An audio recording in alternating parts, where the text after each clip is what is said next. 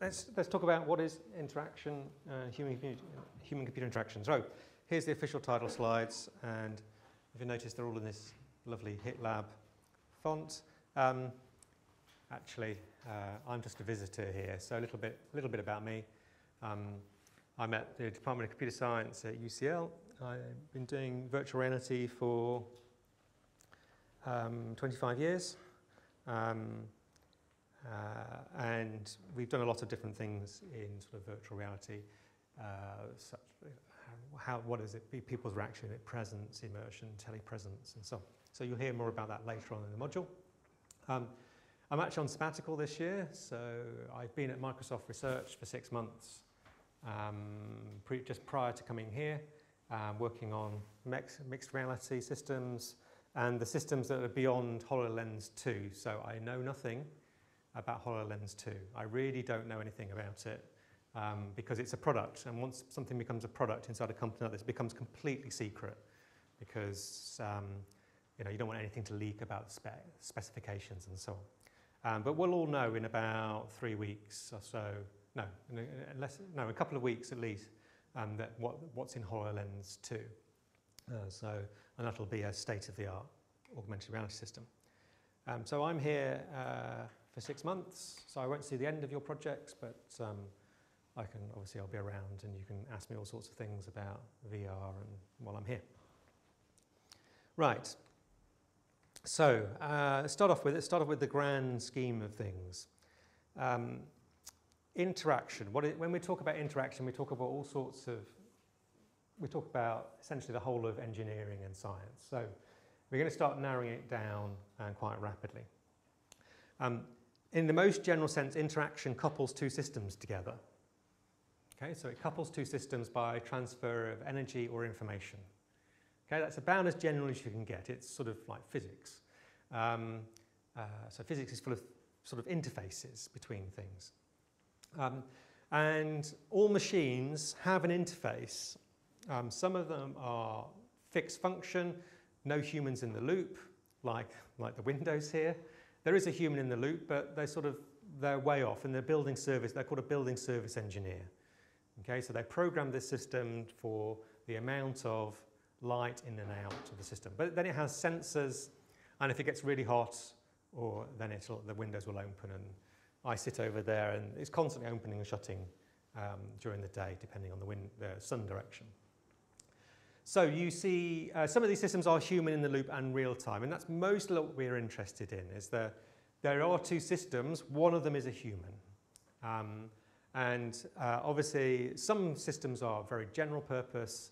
The human has a lot of input to the system, can do all sorts of different things, like with your smartphone.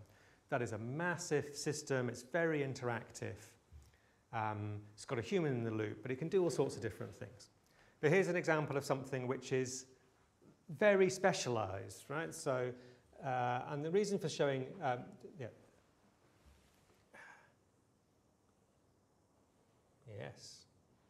Yes. That's because I plugged it into a television that supports digital rights protection. Okay, so here's it's an aeroplane, right? So it's 3-axis control aeroplane.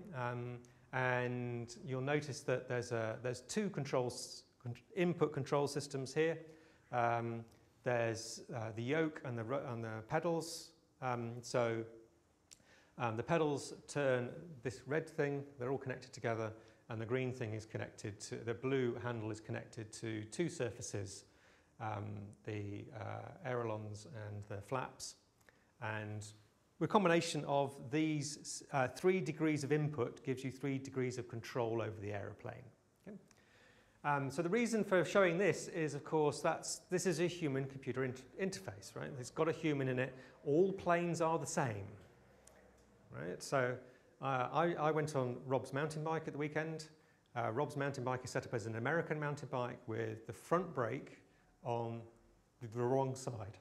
I forgot which way around it is, right? So it's the wrong side for an Englishman on a mountain bike. Okay, so this is serious if you're going downhill fast on a mountain bike, because you brake with the rear brake first. If you brake with the front brake first, you will entertain some rotational.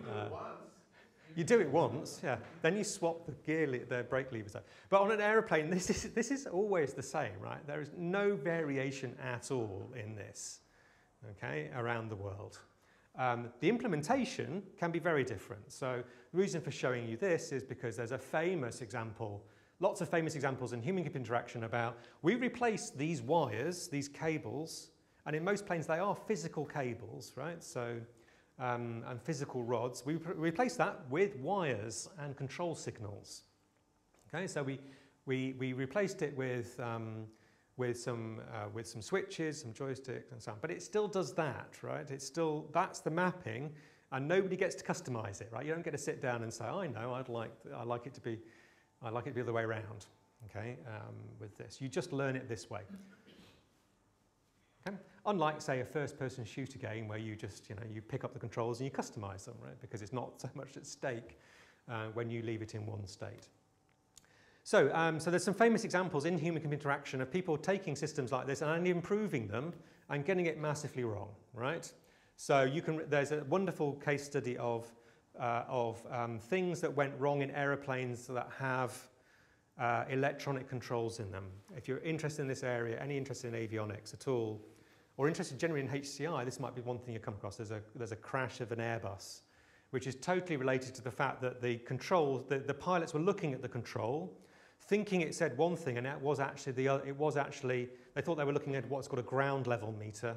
It's got a proper name, I forgot what it's called, an altitude. It tells you which way the plane is sent. If you're flying an aeroplane and you're in a steep turn, it's actually quite difficult to tell which way's up. Because of the forces in your backside is pointing up in the direction you're turning. And so you have this oppose, it tells you where the ground is, the roll. And you could go in one of two modes. One is how much pitch you have, and the other one is where the ground is. And they literally got it wrong. They thought it was doing the other. So they went into a bank, kept on banking until the plane stalled. And then they made some other mistakes, right? So, but that was the issue, is that an electronic control wasn't doing exactly the same as they were. And planes are fascinating because they have to do the same thing. So that if all the electronics goes off, you can still fly the plane based on what you learned in your very first training aircraft.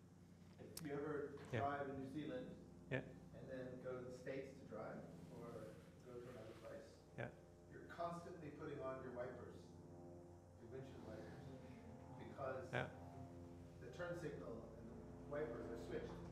So I'm constantly doing the wrong thing. So I'm doing that right now. I'm doing that right now in the car because it's I'm adapted to American cars at the moment. I just bought one over here. Okay, so these conventions are everywhere. Pedals, the accelerator's always on the right. Can you imagine what would happen if you switched them over? Of course, early on in car design, they had ongoing fights about which way around the pedals should be, but then everybody decided we should decide on one and then not have it. Parking brakes. All bets are off, right? So I'm getting used to a foot brake. I've never had a foot brake, and the car I just bought which is Japanese, imported from. Foot brakes aren't a thing except in trucks in the UK. So I've never driven one except in a minibus/truck. Nobody's got one in their home car. And my previous car had an electronic brake, so it literally had a switch, and you pressed it, and it turned the handbrake on. Me and my partner didn't trust that thing at all, right? You press a little button like this, and it's sort of anyway. So you see that there's conventions. So conventions emerge. There are no conventions. Well, what are the conventions on this thing, right? The conventions are roughly that we all see icons when we turn them on. If you turn on my phone or I turn on yours, we won't know what on earth's going on, right? We might recognise some icons. We might. These just changed in the last 2 weeks, right? They just changed all these icons down here on my phone. I actually had to learn which ones were which. I could guess, but I had to look and I had to understand again which ones are which. So bear in mind that a human interaction can be in various different states at different times. So what is it? Now, so here's a bit of a sort of obvious point. Human-computer interaction depends on the computer, and next there's going to be a human, right? So computers and systems emerged from the need to solve a particular task. You can go and visit this one. If you come and visit my lab and you're interested, we can take a day trip to here. It's in a place called Bletchley Park. Colossus is the computer partly designed by Alan Turing to break Enigma codes in the Second World War. And it's a human-computer interaction. It's one of the first stored program. It's arguably stored program. There are long arguments about this. You can go to whole conferences about this, so at which point my interest wanes a little bit. But it's got paper tape that stores the settings for the program, and it's got this plug board which sets other settings for the program. So the interface is thousands of switches and this paper tape. Paper tape was not novel at that stage. You might think it's really old technology, but it comes from the 19th century, right? So Jacquard looms, so a 19th century invention, could use paper tape to set the patterns for weaving of cloth. So actually storing things on tape has been around for a long time. And we can go and see this. I don't think they have this one running, but they have the successors to that, which is called the bomb, was running. Okay, so here we've got a very, very specialized computer. It does exactly one thing, and it has to do it in a fixed amount of time. So design constraints on this were it must do it as soon as possible because the codes change every 12 hours, or were changing every 12 hours at the time. So there are lots of different codes. It's a fascinating story if you want to watch the film and then go read the book about the Enigma system. And so it depends on the computer, and then British examples here. It depends on the user. And the reason for putting that up is putting Stephen Hawking up, a couple of reasons. One is that almost all user interface design is assuming that somebody's able-bodied and has access with their thumb to the whole screen, in case with this one, right? So that you can roughly reach everything by moving it around with your thumb, and you can do that. Whereas Stephen Hawking has, again, is an interesting case study in human-computer interaction. Here you don't have a particular task you want to do, you have a particular intellect that you want to make available to the world, right? So he's, it's just him, there's one interface for him. And this is a stage, this is just when he's about to go on he went on the Vomit Comet, the NASA shuttle which does the parabolic curves, so you're weightless. So this is him just before that. He's actually, as you see, his flight patch just on the side. His interface is very heavily customized. He has control over the muscle in his right cheek. And if he does this, he can stop a cursor moving on the screen. And that's how he writes his physics papers. Right? And that's gone through a couple of iterations. He used to be able to move his mouth, and they used to have a sensor on his mouth which he could actuate. So that's the first reason, is that most interfaces are very general, very, very general. Sometimes they're very specific and you have a very particular thing you want somebody to be able to do. And that could be one user. The second reason for that is this is all open source. So you can actually download his interface and hack on it. He's obviously died now, but it's open source, and Intel made this a case study of how to make an interface with very noisy information. Because you can imagine that the problem is not that he can click a button on the screen, essentially, that's it. A cursor moves across the top of the screen, he can make it stop. But what happens when he gets it wrong? Right? He needs an undo button, and he doesn't have one. So they make a system where it's trained for him and his vocabulary and what he's writing on at the time. And actually, this is not really a system for one user, because he has a permanent member of staff, a sort of postdoc who works with him, sort of help him. So when he's writing a physics paper, he doesn't go into LaTeX and start typing. Right? He tries to explain it to a very, very, very knowledgeable postdoc who could write the paper, and just says, shall I write this whole paragraph? And he goes yes or no, essentially. And then, so he doesn't type a lot, but he's able to communicate through the computer and another person. Okay, so that's the scope, right? You've got very specialized machines, very specialized users, and you've got everything in between. Now, a quick point about engineering versus research, and it's a shame Rob's out of the room because we can have a debate about this. There's a famous computer scientist called Frederick Brooks, who has written a couple of seminal books in the field. If you're a computer scientist, you'll have come across one he wrote called The Mythical Man Month, which is very old, and even the title belies how old it is, right? So it's written in the 60s, and the basic premise of that book was that you can't get any faster at software by putting more people on it. But the same is true for sort of any sort of design work. The way to solve a design problem is to plan properly. It's not to throw more people at the problem. But he has another paper called The Computer Scientist Toolsmith, and I really love this. I'm not sure if it's him or it's something the copy editor has just stuck in the paper over the top. But it says that the scientist builds in order to study, and the engineer studies in order to build. So we're going to do there's an important point here. We're going to do a lot of building and studying. But you're going to do more studying, because the first thing you need to know is what is the vast possibilities of interaction design, because you can build pretty much anything, right? So you've got to decide what you're interested in and then what skills you need. So engineers study a lot in order to get the domain knowledge of a field. You need to look at a lot of apps. If you want to think about apps, you need to look at a lot of apps.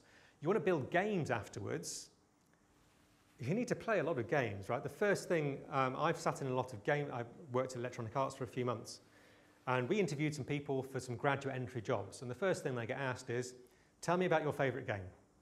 Okay? What is your favourite game? And they go, what do you like about it? And why don't you, and say they pick Medal of Honor, they go, okay, why don't you play Call of Duty, right? Or some other game, right? Why do you play that one, not this one? And that question is going to lead to an hour debate about what it is that actually is the design question there. Okay, so we were interviewing for a team at EA which was making a game which is very different from those, which it never came out because the game got cancelled while I was working on it. But the design was very different. It was very, very clean. There was no score. There was no little markers on people and so on. So they wanted to know, they didn't want you to buy into the design. They wanted to know what the design parameters possibly were. So there's a lot of studying, right? There's a lot of looking at things, looking at the capabilities. Now, Rob and I, and the reason is now I'm going to go back to the first one because we're in the room, we build things in order to study the outskirts of human-computer interaction. The basic question here is, if I build this, will it work? And we often don't have a user in mind. We have a sort of vague capability in mind, or we've got this idea about something that works. Now, unfortunately, for the study, you have to read a lot of these things that were written by people that didn't have users in mind. So you need to get sensitive to that because we're researchers. And I'm going to tell you a lot about the practical things I've done. I already told you one about the AR app. That's possibly more valuable to you than the research I did in AR and VR. Okay? It's the things we actually built that went away and had users attached. Okay, so to emphasize that a little bit more, HCI engineering is a practical discipline. It's about learning about users and computers in order to build appropriate interfaces given a specification of a need. That's going back to that diagram. You've got to know what's to do. So domain knowledge is good design, rules of thumb, typical requirements, capabilities of systems. And the tools and techniques are design techniques, evaluation, over to some formative evaluation and summative evaluation, and development. So it's a bit of building the thing, right? So going away and testing ideas with people. Some of that testing you can do with paper, some you can do with cardboard or video, but others you'll need an actual app in the hand. And then HCI research is more about what HCI can and should be about. What can be built, the properties and capabilities of systems, how to design. So a lot of the techniques that we're going to look at are just appropriated from other domains. Okay, so brainstorming is just something that designers do. Unlike last year, I'm going to show you mood boards, which is a very product design thing. I'm going to show you some mood boards. You're going to get you to design one, and everybody's going to go, what on earth is one of these for? And it's a visual reference design. You know, if you're going to do game design afterwards, somebody's going to say to you, I want it to look like Akami. Everybody played Akami? Famous PlayStation 2 game. You're a wolf. It's done in a Japanese pen and ink style, right? So there's some domain knowledge for you. But then you're going to need to go and think about, I want it to look like a Japanese pen and ink drawing. And the graphics engineer is going to go, you want what? No, I need another developer because it's going to be hard. But the designers are going to go, okay, what does that look like? How's it going to need to move, and so on. And they will, to some extent, will plagiarize Akami, that game. It's not called Akami, is it? What's it called? Something like Akami. And then what to design, critiques, desirable features. And I'm interested in this as a HCI researcher in VR especially, but I've done some interesting, what I think is interesting work in what should we build, what is the scope of HCI, and so on. Okay, so then finally, for this part, then we'll switch into some sort of review material. HCI engineering research involves a lot of different people. So I have a stack of PhD applications for my group on the table at the moment for when I get back. They include an architect, a film artist, a bunch of psychologists. We even have some computer scientists. And they all want to come and work on VR, which is a HCI. So you've got a whole plethora of things there, a whole set of domains. And to some extent, you have to pick the ones you're interested in and get comfortable talking to them. So I've had day-long workshops with people that do theatre direction, trying to tell them what VR can and can't do. Okay, and they're telling me about how they train actors, opera actors, to show emotions when they're on a stage and there's 1,000 people watching them. Okay, so it's fascinating for me. I learned a lot about opera. I went to see some operas, which I wouldn't normally do. And they're telling me what their skill is, what their craft is, not how to make a great opera, but what it is day to day they teach actors in opera to do. And I'm going, it'd be great if our avatars did that. Okay, so can we make a character for a game that looks like it's more authentic than a normal player? Can we give it some stereotypical behaviours? And those have come from opera. So we haven't actually run that experiment. I would love to do it, but we didn't get time in the end. The one thing I did learn, and sorry this is an anecdote, is opera singers are loud and you can't motion capture them. So I thought, oh, well, I know, we'll do a motion capture of somebody doing opera. Okay, so you've got a tenor in a room. You'll need a bigger room, right? If a tenor sings in a room like this, you'll be deafened, right? Because obviously they're supposed to fill a whole auditorium. They're not amplified in a big auditorium. But what did I learn? I learned that they vibrate. They're so loud that even the soprano was singing. When he and she were singing, they were sort of their chests and their muscles are vibrating. It just threw our motion capture system off. We simply couldn't track them. Things on the chest. We wanted to get the idea that somebody was really singing because we'd done some motion capture of a singer and we'd done them moving around and it looked like they were acting. And so we really wanted a singer to look like they were really singing and we couldn't do it. So that's an interesting challenge. It's the limits of what I can generate as content in a motion capture system at the moment. Okay, anyways, that's an aside. Okay, so that's HCI in a nutshell. Okay, that's the thing we're going to learn about. We're going to look at a lot of different things. So we'll switch now to a little bit of history. So, and there's a point coming in a couple of slides, which I think is very valuable. In your office, you as an intellectual worker were supplied with a computer display backed up by a computer that was alive for you all day and was instantly responsive. Where is it coming out? It's coming out of the teeth. Oh, okay. Instantly responsive to every action you had. How much value could you derive from that? Well, this basically characterizes what we've been pursuing for many years in what we call the Augmented Human Intellect Research Center at Stanford Research Institute. We're going to try our best to show you rather than tell you about this program. Unfortunately, I can't filter out the piano accompaniment. But this is okay. This demo is 90 minutes long, so this is a cut-down version of it. The screen that he's working, and the way the tracking spot moves in conjunction with movements of that mouse. I don't know why we call it a mouse. Yeah. Sometimes I apologize. It started that way, and we never did change it. This characterizes the way I could sit here and look at a completely blank piece of paper. That's the way I start many projects. So with my system, that's a good start. I'll sit here and say, I'd like to load that in. So I'm putting in an entity called a statement, and that's full of other entities called words. And if I make some mistakes, I can back up a little bit. So I have a statement with some entities' words, and I can do some operations on these. I can copy a word, say that word like copy after itself. Let's make more statements. I'll say copy that statement, and lo and behold, I have another one. Copy that one, another one. I can even copy groups of statements. I can say after that one, copy the group from there to there. And it does. So let me jump back to the head of the list, and I can do things like begin to reorganize it a little bit. Well, I say after bananas, it's more likely that I'll take the carrots there. So let me organize it by saying just generally produce. All right, produce, I've got carrots, and I'll move under there also bananas. In fact, I could move a whole group under there, say oranges and apples also. Well, I'm going to do something called jump on a link. And a link is something that will go between files.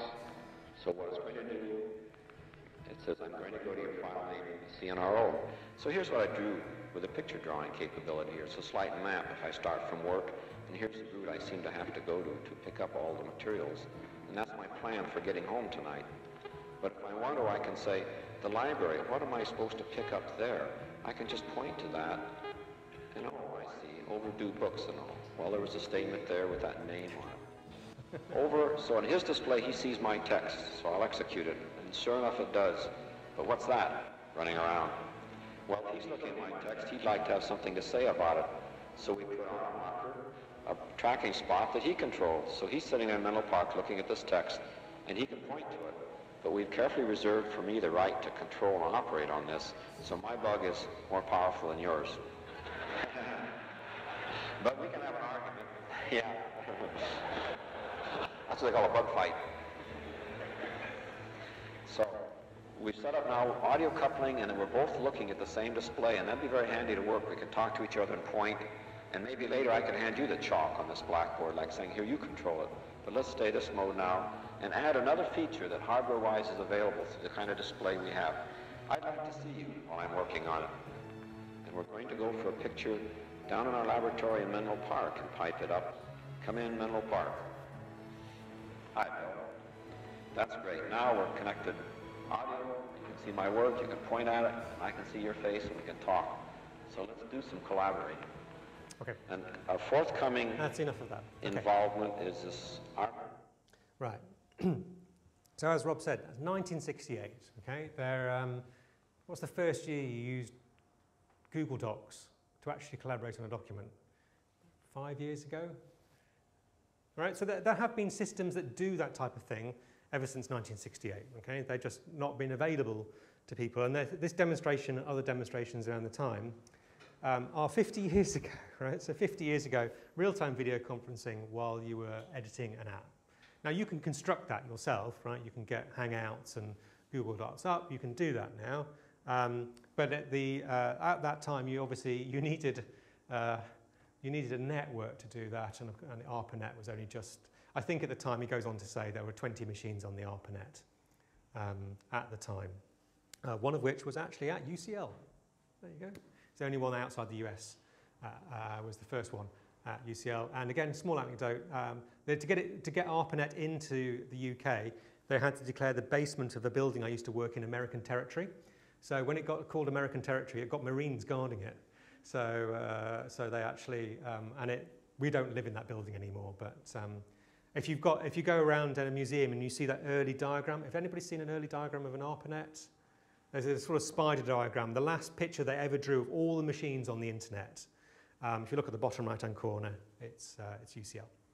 Okay, so there's lots of features there, and it's not to prove that this thing is old and therefore you should know all these things. The point coming is that what's going to be in future interfaces is available out there somewhere now already. Okay, so to skip over that, I'll skip over this one.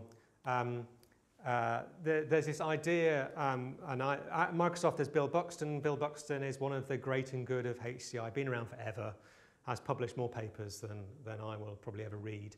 That's not true, but he's published hundreds of papers, he's a nice guy. And it has this concept called the long nose of innovation, which is bulk of innovation is low amplitude, takes place over a lower period of time. Companies should focus on refining existing technologies as much on creation. And he gives a nice anecdote, which is that everybody lots of Xbox owners got a Kinect with so a depth camera. They could wave at the computer, do their hand gestures and so on. Okay, when do you think that came out? Right, so you could buy it 5 years ago. 5 years ago, roughly, Rob? Kinect. It's Xbox 3. 7, let's say less than 10 years ago. When do you think that technology first became available? A camera that could read depth. Any guesses? Raw guesses will do, right? So first of all, everybody knows what the Kinect is? Yeah. If not, it's, again, raise your hand. Yeah. We'll talk about these things. So we make some assumptions when we're planning. So the Kinect is a camera that takes a picture, takes video, and 40 years ago, yeah. So the technology, of course, comes from so Rob's quite leading me to point out that if you look at a Kinect image, should we look at a Kinect image?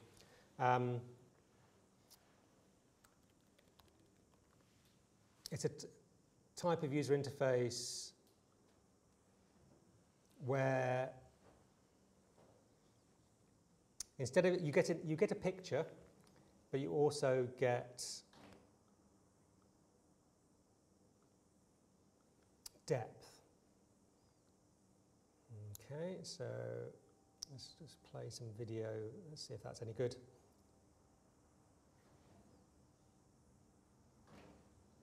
So you stand in front of it.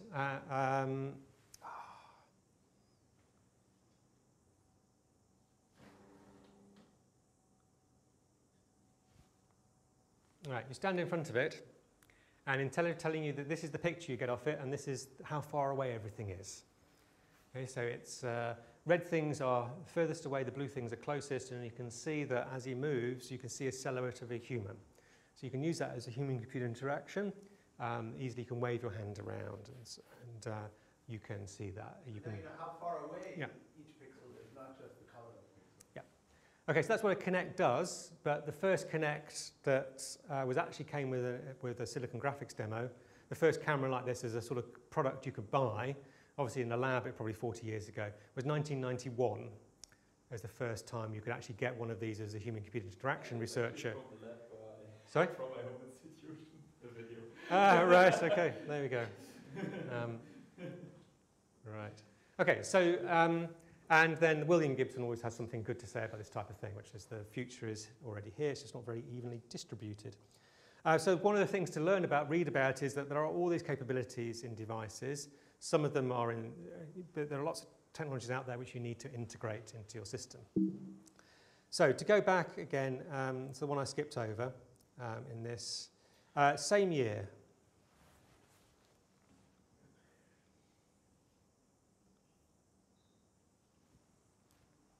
Oh my goodness. It went for a second and then stopped.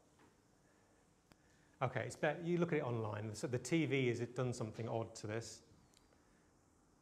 Sword of Damocles, Ivan Sutherland, 1968, head-mounted display. There's augmented reality. And did you go to SIGGRAPH? No. When? This time. No. Okay, so they just had a celebration, 50 years of this demo, last last July in Vancouver at the big conference in the field, which is called SIGGRAPH. So it's got all the features you might expect. It's got see-through wireframe graphics, so you can overlay things. It's got mechanical ultrasonic tracking, egocentric 6 degrees of freedom of viewing. It's head-mounted, and it's 50 years ago. Okay, so, and I said I've been doing this for 25 years. There are people in the field that have obviously been doing it for even longer. And yeah, you don't get many more. Interesting later on in the course for you to go back and think about that demo and see what's different than a HoloLens. Okay, they got some things very right with that demo. It's egocentric, so as you move around, the graphics change, so you can walk around objects on the floor. The graphics are terrible, right? I think they could do a handful of lines, but it's still, the idea is there. And Ivan Sutherland is, again, another one of the great people in the field who has a lot of seminal contributions to human-computer interaction and computer graphics. Okay, so, right. Okay, so a brief history. Let's talk a little bit, and then I thought I'd make this slightly interactive, or, well, we'll make this more interactive by asking you some questions as we went. So, we started off with Colossus, machines built for very specific purposes.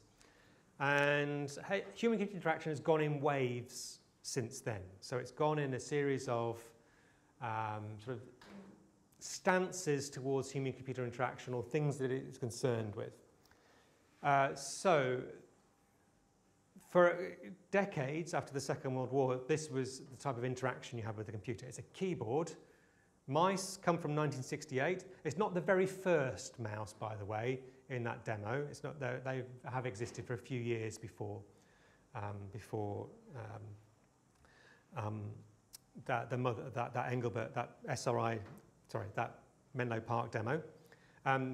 But what was more common was actually light pens. So drawing on the screen with a light pen, which sort of went away and then comes back occasionally with your smartphones or one here, right? So pen interaction comes and goes, okay, how useful it is or how it's implemented. So you've got an interface like this, you have a keyboard, you have a screen, and you're a HCI designer, okay? So you're looking at this going, I'm going to make a new one of these. What's your main concern with this? What sort of questions might you ask about this? What sort of things will you fiddle with?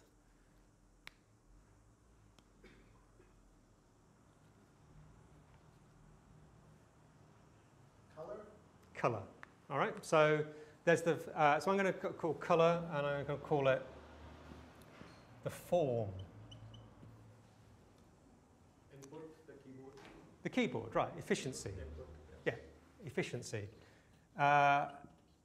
If you want another aside, go and read up why we use QWERTY keyboards. Why are the keys laid out like this? Okay, it's stupid. Okay, it's a stupid reason. Okay, it's something to do with typewriters and the way the keys interact with each other. So it's actually to slow you down. All right, this layout. So it's efficiency. So the keys. There's the form, the color, the size of the screen, resolution, and things like that. So there's the sort of things, and this gets a little bit into that big demo we saw. Is a sort of operations on it, the resolution, the types of thing you can do on the screen. So at this time, computers are sold to people, to applications where the person is going to be trained and they're going to use this a lot, right? And if you want a really good example, there are the remnants of these systems from the 60s and 70s in airport ticket booking.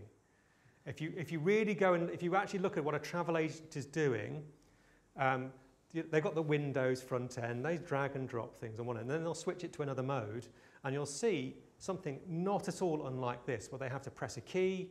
It's got different modes depending on the key they press, and it's all about making them fast and error-free. Okay, because this system is to save somebody money. Okay, it's about efficiency, about operation, and so on. So of course, and you didn't have very many of these. So one of the nice things about being in Seattle is there's a place in Seattle called the Living Computer Museum, and they run these machines. They've got them all working, and well, they've got a dozen of these machines working, and you can log in, you can type on them, and obviously most people play games on them, because as long as there's been teletypes, there's been games. Okay, ridiculously expensive games to run. Okay, so next phase is essentially that's becoming a commodity, right? So millions of dollars, hundreds of thousands of dollars, down to thousands of dollars, and then there's a home computer boom. And I haven't got too many of these pictures, but here we've got many of the same issues. We still want it to be form, we've got efficiency, operation, but now there's a critical step here. Is it's going to somebody's home. Yeah, it's accessibility is a new thing. Okay, so more people have to use it. It's got to be learnable, right? Learning and self-tutoring are issues, right? So somebody's got to look at this and figure out how to use it. So you didn't buy a computer, right? Now we just go and buy smartphones, right? We go and buy one and that's it. We get an iPad. You did bought a computer. You bought a computer and some books to go with it, okay, that would tell you how to use it or things to type in. We've also got software. So we've got software that you can load onto this, which is then a design issue. So at this stage, you get an explosion of software, right? People like me in my bedroom programming pieces of code to sell to people that, you make a little bit of money out of it. Anybody can make a little bit of money writing software. It was a one-person activity, and I know people that went on to found companies that then made millions of pounds writing software. So there's a big split, and that's important because what comes next is standards. So it was the chaos, it's the Wild West. You write a piece of software for a machine, then this thing comes along and we've been living with it ever since, right? The IBM standard PC architecture, okay? And if you go and talk, we had discussions inside Microsoft about how this is really standing in the way of cloud service. Everyone know what a cloud is? Okay. Everybody know what a cloud computing? I like the metaphor for this one. Cloud computing is just somebody else's computer. Okay, so you're not doing it on your computer, you're doing it on somebody else's. It's in the cloud. It's not in your well, and this architecture is holding that back because of the way it assumes that you've got one person, one machine. Okay, so again, if you're a computer scientist or want to think about the future of these systems, if you're going to implement them in the cloud, you need to know what architecture is, how data centers actually work. And then you start getting the things from that demo come in. So 1968, you've got graphical user interfaces. There was a little bit of that in the demonstration, drawing with a cursor and so on. Came from the 60s. You start to get it on home computers. They cost a few $100s. And obviously then you start getting into things like this. Now, what's a new feature here? When a certain Steve Jobs comes in, what's a new concern for human-computer interaction? It has to be usable, so it has to be efficient. You still have to sell them. But he's famous for a few things, for at least... Design. So the design, right. So the design of the thing, right? So there's the look, the feel, and the design as industrial design. He's famous for that, right? If you've seen the film, what's the film called? The recent one. There's been a film of his life recently. Sorry. Anyway, there's a film of his life, and this isn't the important one. I mean, he designed computers that failed spectacularly, right?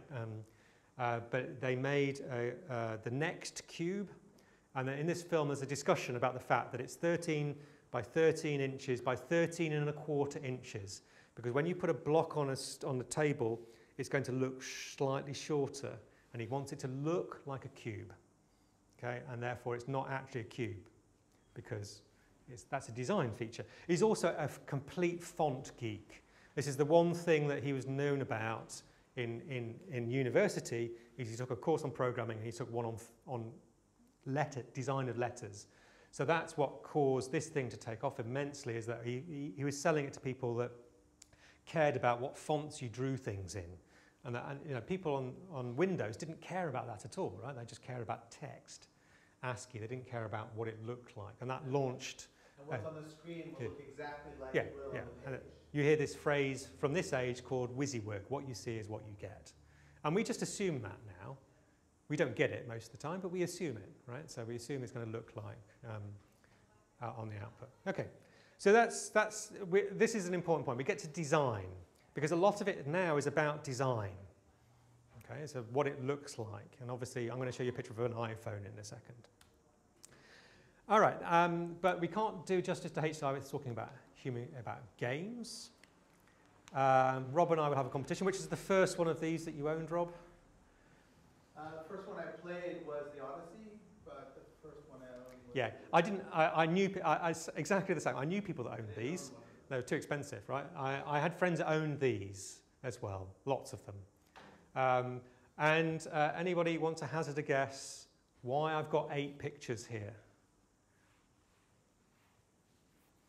Right, I'm going to ask you. Well, 8 pictures, yeah.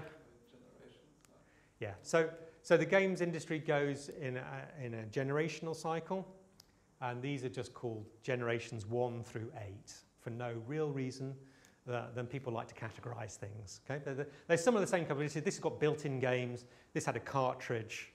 There's an 8-bit, 16-bit, 32-bit, 64-bit, and then people think you can sell another one here. So this is the Xbox One. This is still the best-selling one of all time. 140 million of those sold. Okay, so that's a big piece of HCI. So what's the big thing which is now in HCI?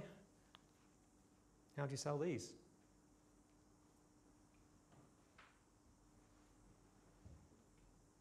All right, we'll jump ahead. Fun. Right, I'm going to put that in a new column, right?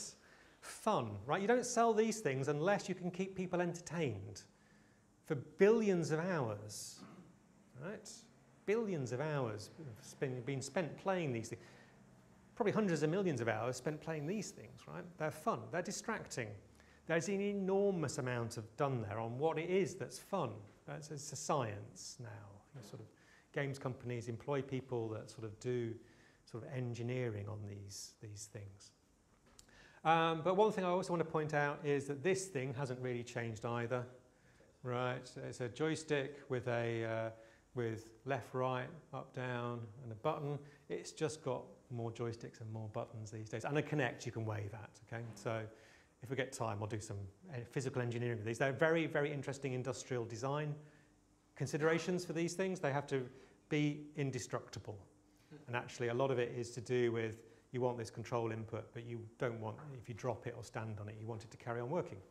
Okay, so lots more issues there. It hasn't changed. This is basically the same as this, is the same as that, is the same as that. And you notice it's only back here that you lose a joystick. Right? So there's 4 generations where twin joysticks has basically been the interface. We can argue for hours about where the buttons should be, right, and which order they should be in. Right? That's a sort of unholy battle that goes on in science, in game engineering. Okay, right. 2 more slides on this, and then more fun. Anybody ever seen one of these? Yeah, okay. Those old guys, I've told you that. Right, it's Apple's last personal digital assistant. Okay, it's an Apple Newton. Don't go on Apple's website and try and find that. You won't find it. They sort of disowned it. Okay, but it's handwriting recognition. There's a very, very short list of these. Again, Wikipedia is your friend when you've done this thing. Handheld mobile computers, I haven't shown you any laptops, but the idea you can move it around and take data on the fly raises a whole bunch of new issues in HCI. Handwriting, and then of course, these things have only been out 12 years. We just naturally assume everybody's got one now, but they have only been available for 12 years. And the design is now a huge thing. You sell things on the design of that, right? They change it slowly. They put a notch in the top and get ridiculed, right? And that's a design feature. There's a reason for the notch, right? It's a physical engineering thing. So next year, you all know you're going to get a phone with a hole, right? So they're going to get a all screen with a little hole in it. Sorry? For the camera?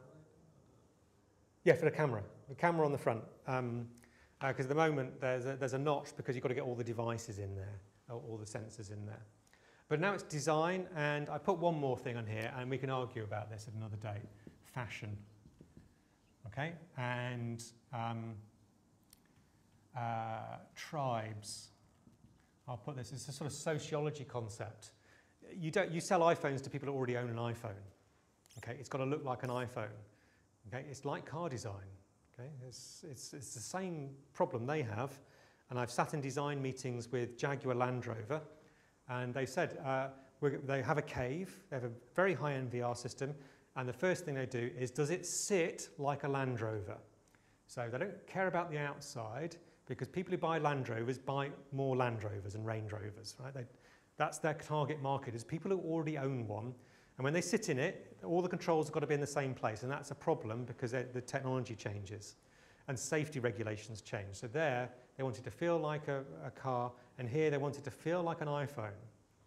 Okay, so it's got a, and if you get these people that have a Samsung, people in Microsoft still love their Microsoft phones, right? They adopted them and have used them forever. And then, you know, let's skip that. We'll come back to that later on because we're running out of time. Right, so the future. So I want to show you one more video, and then this is about what the problem is now. So thinking ahead, if you want to speculate, then I'll show you one, and I think Rob will laugh at this one. It's quite a well-known video, and this will be it for today, I think. This is a video called Hyper. Concept video done by Keiichi Matsuda, and it's about Great. Nice. Great.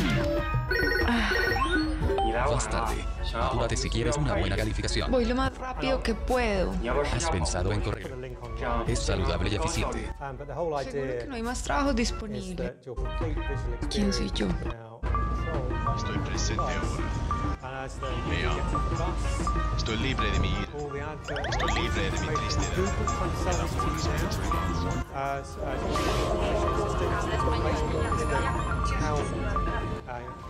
How you will actually be able to realise those visions of GPS is that they're actually visually tracked on your lens, and so they've got to track your camera.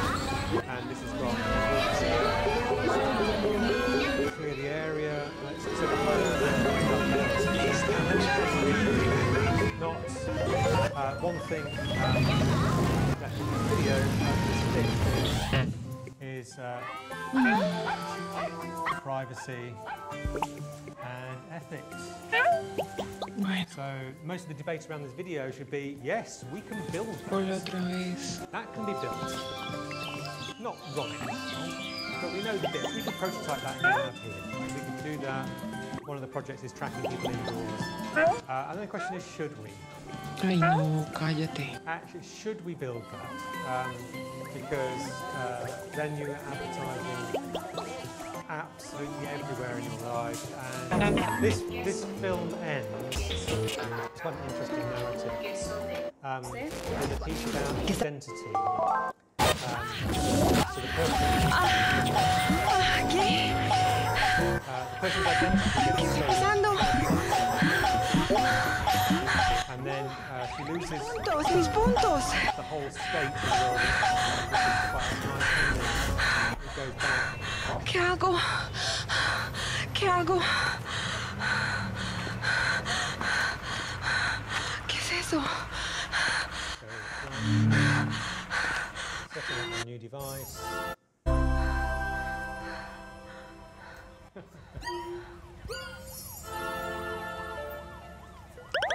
Join Catholicism. There you go. So the idea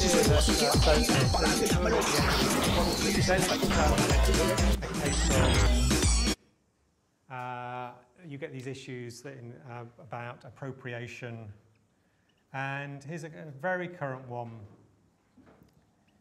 ownership.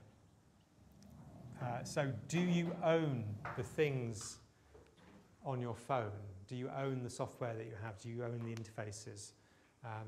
And how do you change them? So there's a nice ending to that, which is it just resets, the whole thing resets, and it actually then becomes apparent that whole massive confusion was by selecting in to a whole bunch of services and advert services and so on. Okay, that's it for today, I think.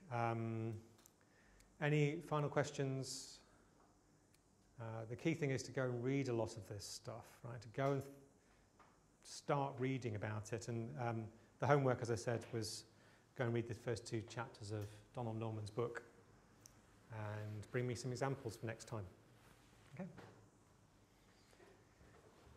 All right.